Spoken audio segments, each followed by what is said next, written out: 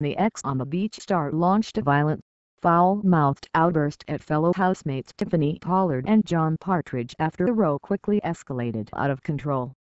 When Tiffany and Megan nearly came to blows, the young reality star was ordered to go into the bathroom before she was called into the diary room and eventually removed from the house by security when she failed to calm down. The argument began when Megan, who had earlier admitted to being peeved as a fart, said she was fed up of cleaning up after people in the house.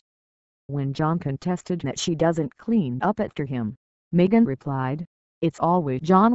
I'm the perfect one. King respect people in here, John.